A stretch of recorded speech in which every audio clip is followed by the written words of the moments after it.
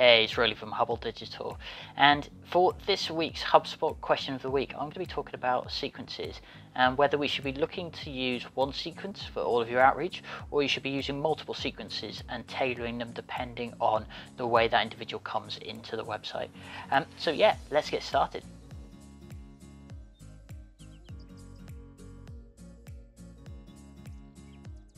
One of the questions I had this week was all based around sequences. And should you be using one sequence or should you be using multiple sequences? And it was a really interesting question. And as you can see in the background, I actually wrote a blog all around kind of best practice in terms of sequences and back in 2019 now. So about 6 months ago. But yeah, everything in here is still very valid in terms of when you should be using sequences, different types of sequences. I've also mapped out our process, our outreach process, with example emails and example tasks and things like that. But in terms of within the portal, something I wanted to highlight to you guys is when you go in, and you can see we've got a variety of different sequences here that we've created personally. But as you go in and click create a sequence, HubSpot have actually tried to inspire you as to different kind of scenarios that you might want to actually build out a sales sequence around. So you can see here, you can obviously start from scratch, that's completely fine. But if you look down, there's the recent conversion. So someone that's just come onto the site and downloaded something, whether it's an ebook, a white paper, maybe it is a downloadable webinar, something like that. You can actually build a follow-up sequence based around that. And HubSpot, instead of starting from a blank canvas, you've actually got a framework there. And if I click on that, for example, it's going to populate some example templates, some tasks with specific time delays between those, a second email, for example, and it's got prompts within there, plus the personalization. A really, really great starting point for you to consider. Great. So for our recent conversion, what type of content do we want to be pushing out? What type of messaging do we want to be talking about within our sales emails? And you can actually use this as a structured starting point.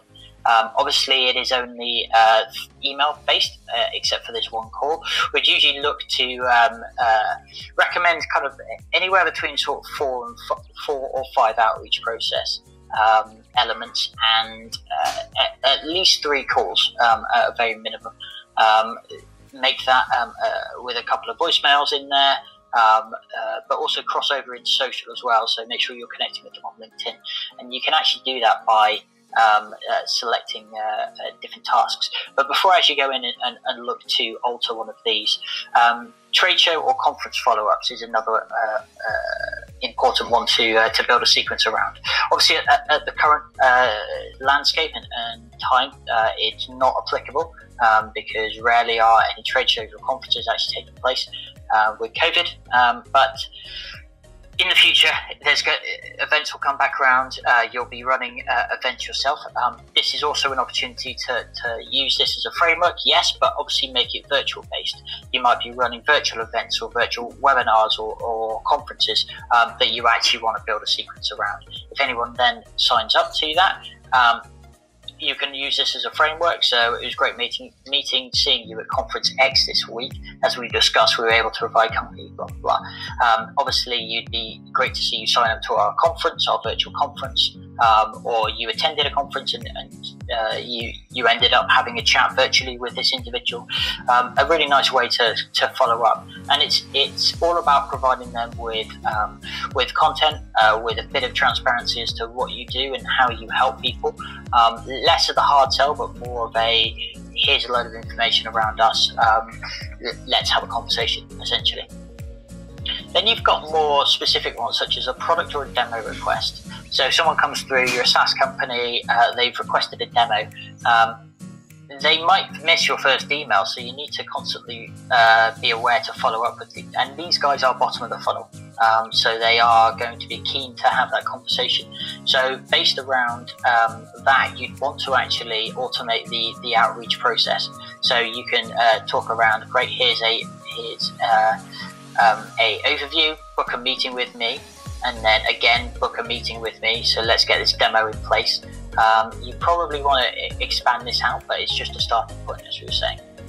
Then you've got other versions of this, like prospecting. So for potentially cold cold leads out there. You've got a research-driven reason email. So basically, I've done a load of research on you. This is why I think you're a great fit for our company. Let's have a conversation.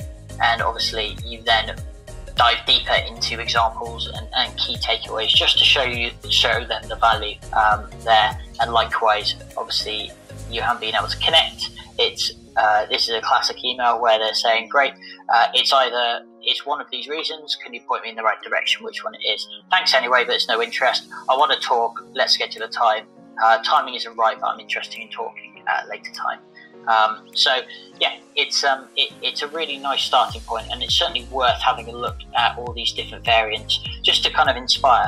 You might be just using one sequence at the moment and using that as a kind of a blanket approach to all leads coming in. There are going to be different leads at different stages of the buyer journey, and that have come through from different sources, so potentially are looking for different engagement approaches. So consider that when you see leads come in, and use these as a framework to go ahead and start building out some of these sequences. Use the big orange button, create a sequence, click on that, and as you go through, you're actually going to be able to go through and start editing. You might want to edit the text, you might want to edit the time delays, or you might actually want to add in some additional ones. So all I did there was click on the plus, and I've added it between the first email going out and the first task being set.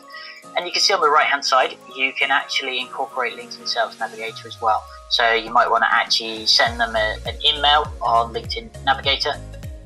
And what you do there is send the email, the type, yes, that's fine, and priority is going to be high.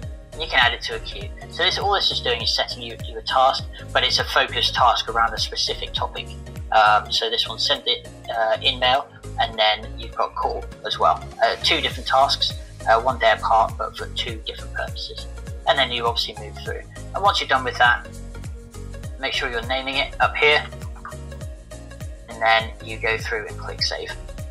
And that's essentially it. Then you can start enrolling contacts on your new sequence. So yeah, a very simple one, but it's something that people certainly know the tool, but they don't necessarily understand what's the best practice approach to building out your sequence catalog. So yeah, thanks so much, guys. Tune in next week for the next HubSpot question of the week. All the best. Bye bye.